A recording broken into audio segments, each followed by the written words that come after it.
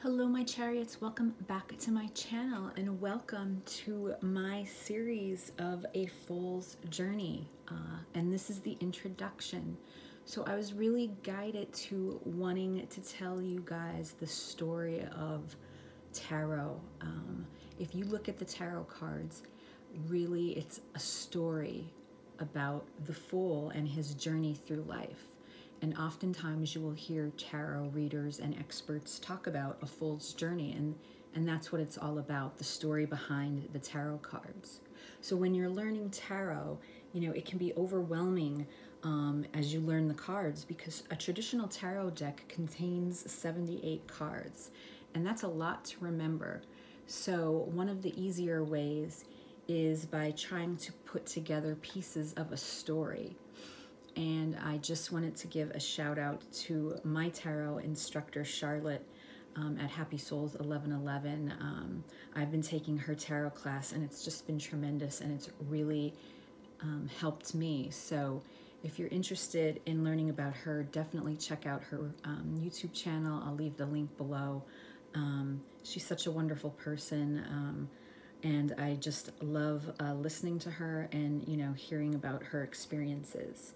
So I was guided to actually create this series for anyone that's interested in learning tarot and wants to know more about the tarot cards.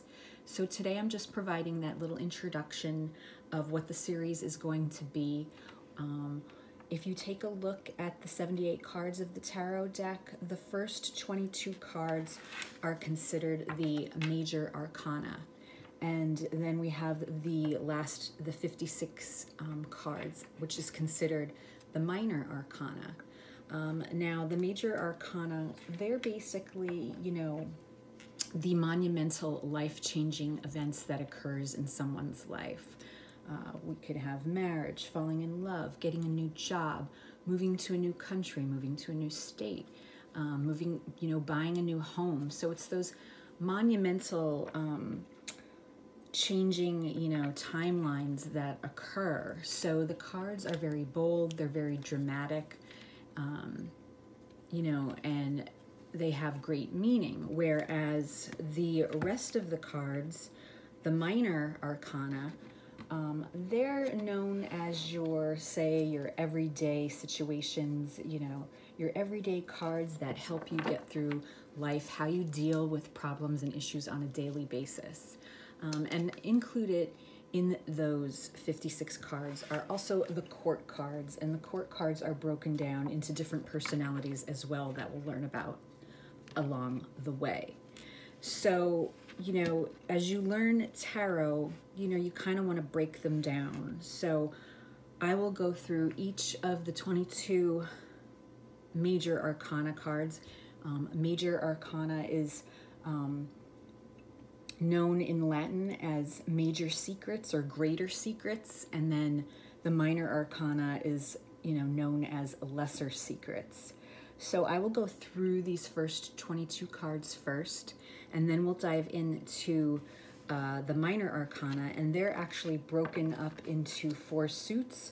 You'll also hear the minor arcana. They are called pip cards, but they, are broken down into your pentacles, your swords, your wands, and your cups. So each suit has an actual meaning, and we'll learn that along the way.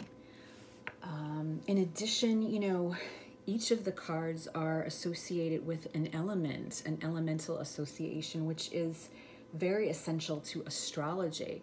So I plan to discuss the elements of each card so I can bring astrology into the lessons as well. I've always had a love for astrology, so learning about how each of these cards are represented by a planet or a zodiac sign, when it comes to astrology, shows how everything is all intertwined. So I plan to bring that into each segment as well. And then also, it's important to look at the numbers on the cards.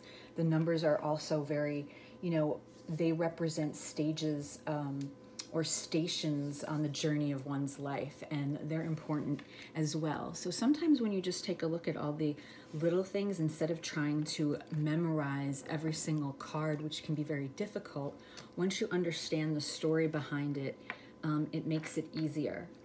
Now, it is important, I feel, when you are first learning tarot, to make sure that you're buying a standard tarot deck, and you will see this in the Rider-Waite tarot decks. I have the Rider-Waite, the Radiant tarot deck, and then I also have this Smith-Waite, the tarot deck, the Centennial Edition. And these are your standard tarot decks, and that's how, to me, you know, this was the first deck that I bought, and I found it, you know, it's easiest to learn with one of the Rider-Waite tarot decks, and then you can move on and add to your collection, because there's so many tarot decks out there with beautiful artists, illustrators, and authors, you know, that have their own interpretation of what each card means. So once you get a little bit idea behind the story, then it's easier to bring your own, you know, intuition into how you read the cards and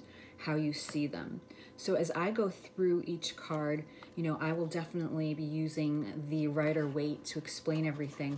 But then I did, you know, I'm going to pull in, you know, recently I bought a new tarot deck. This is by Barbara Moore. This is the Wizard's Tarot, which seems like a fabulous deck. It's beautiful, you know, beautifully designed. The pictures are great. And then also I have here another deck that I just purchased. It's called the Magical Nordic deck, and it's all about, you know, the tarot cards, but also introducing Norse mythology along the way, which, you know, there's a lot of pictures in here showing the Northern Lights, and they're just really pretty. So I thought, you know, I can use the standard to show you, and then also a couple other decks just to show you how they interpret the cards as well. So I will be creating a playlist, and you will be able to find each card in there if anytime you want to go back and take a review or understand what the cards themselves mean. They'll be separated so you can find them easily, and then go back at any time. So this is basically just the introduction today to let you know that I'm kicking off this series, and, you know, throughout my regular readings you will see me posting and adding to the Full Journeys series that, you know, I am creating. And you can, you know, if you are interested in learning tarot or just interested in learning about the cards, you can check them out as well. So thank you so much for all my followers so far. I'm so grateful for all the support, and I'm so excited that I'm able to, you know, do this and bring what I'm learning along the way to anybody who enjoys hearing about it as well. So stay tuned. We'll obviously be starting with the Fool, since it is the Fool's journey, so we need to learn all about him, and he will be the first card coming up when I post again.